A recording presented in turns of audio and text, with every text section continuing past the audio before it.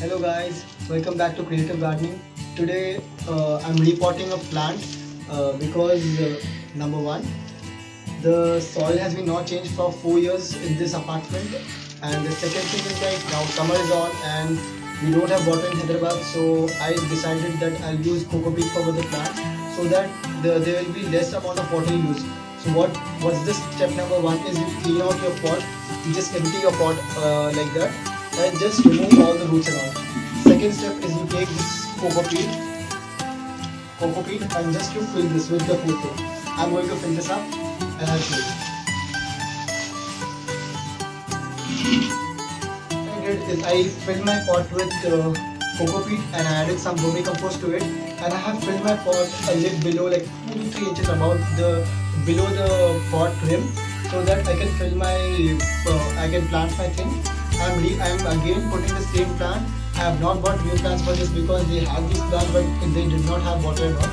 So I have chosen this Coco-Peat material for this planting. So what you do is like, I'll show you. This is the great looking crocus plant. What is you do is that you make a hole over here. Just you plant it like this. Split. And just then take all the thing around it. You just make sure that everything is proper in condition. You can use your red soil on this when the plant is not stable, because red soil can make the plant have a grip kind of thing, because you have just removed all your roots and all. So you can use a small amount of red soil over it, and then you can just fill again with the Coco-Peat. So I'm going to take this red soil again.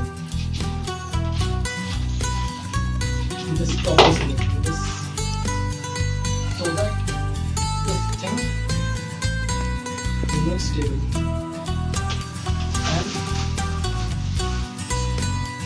adding some more Coco-Peat to it.